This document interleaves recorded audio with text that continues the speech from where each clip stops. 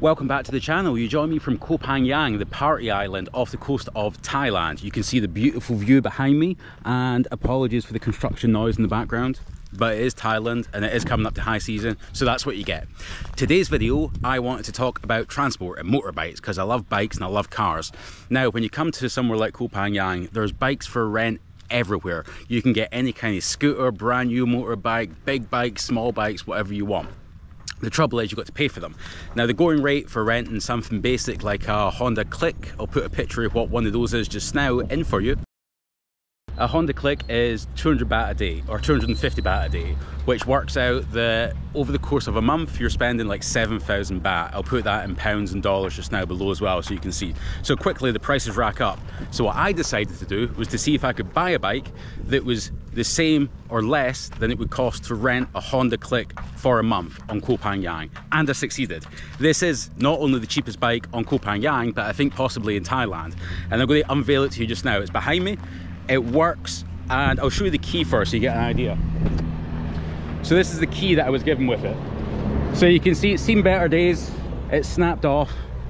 You can't put any form of keychain on it, so it's easy to lose, so I do need to change that. But I'm going to unveil to you my 2011, allegedly, Suzuki Skydive. And isn't it phenomenal? Let's have a look at this. So I'm not even sure where to begin. Obviously the helmet was extra. The helmet is mine that I bought and paid for. So I'll remove this so you can see the bike. I mean, I'd like to start with the Monster Energy Seat cover. I do like that. And if we look here at the front, we can see, I mean, it's got a little scuff, but nothing that won't brush out. The tire is as bald as me at the front, so that'll need to be changed. If we come round here, I mean, we can see cracks and chips everywhere, but it does function. It does actually run. The cover's missing off the exhaust. There's a few other bits and pieces. If we look at the dials, it's quite difficult to make it out. The speedo doesn't work. The fuel gauge doesn't work, but it does start. So if we turn it over like this, we then press the button marked horn, and it is a functioning motorbike. And it costs less than what it would cost to rent a bike for a month. And not only that, there's more. Check this out. This is my homage to YouTube and my vain attempt to get the algorithm up. Look what I got. YouTube certified and approved. We just need to attach the sticker somewhere to the bike, and then I'm going to go and fill it up with gas. I'm going to show you how you do that on an island, and then we're going to go for the road trip and see how it drives. Just to put the sticker on now.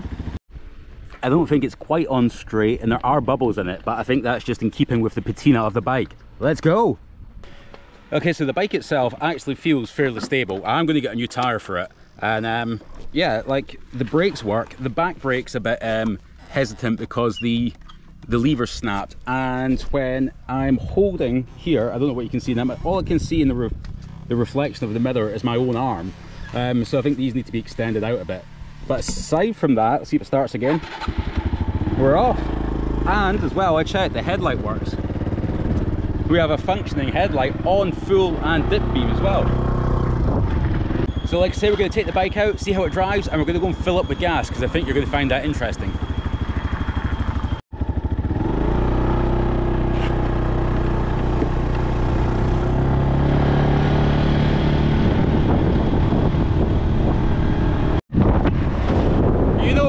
Less than 150 quid, it was 6,500 baht. It does what it says in the tin. It actually moves and it stops.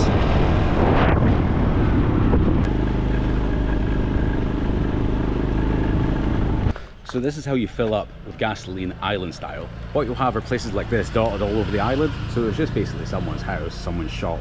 And you just pull up, you've got a gas pump here. So what you do is you just put your money in. It's like pay as you go. And then that's it. So here, and then I think we need to press the start button, and we're off. How cool is that?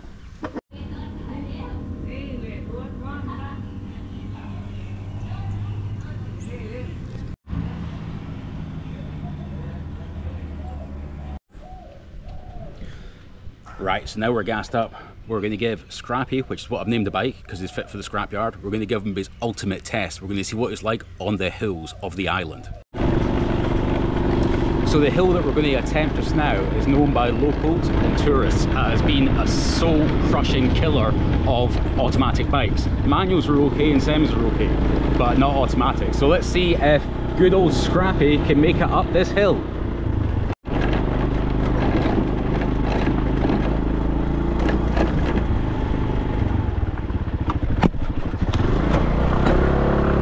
Oh, it made it over the bump. I'm impressed with that.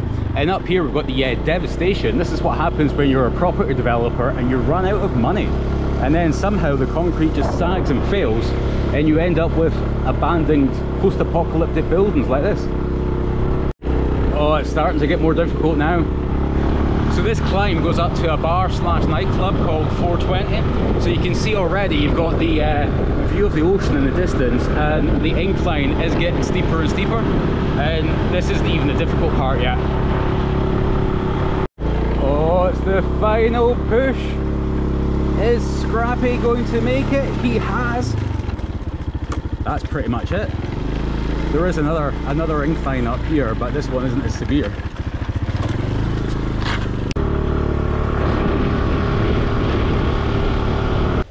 Well, Scrappy made it up the hill, and like most roads in Thailand, they just finish like this. So we've got to somewhere, and that's the end of the road. So show the view here. You can see down in the distance we've got the beach, and we are up in the hill, so you can give that gives an idea, an inclination as to how high he's managed to climb.